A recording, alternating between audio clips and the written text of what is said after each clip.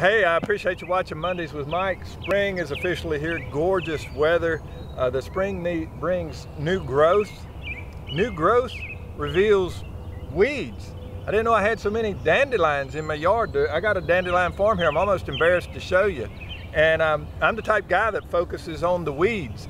And I can actually sit here and look at all the dandelions and be embarrassed and miss the view of the mountain I have in my backyard. And sometimes we get so focused on the weeds of our life that we miss the beauty all around us. So I want you to stop this week and go, Lord, yeah, I got some weeds I need to deal with. But you know what? I'm in a beautiful place. I got beautiful, not mountains and such, although we do live in one of the most beautiful places on the planet. We should worship the Lord because of that.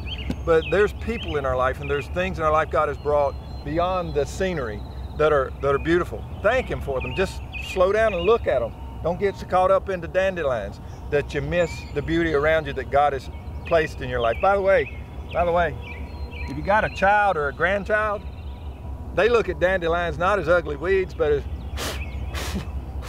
you know, some cool little thing. So you can even look at the weeds with the right perspective as a good thing and not a negative thing, and something that brings joy to somebody, maybe your grandchildren. So I look around this week. As you're growing and as things become beautiful, don't get distracted by the weeds. See the beauty God's placed around you. I appreciate you watching Mondays with Mike. Never, ever forget, you're greatly loved.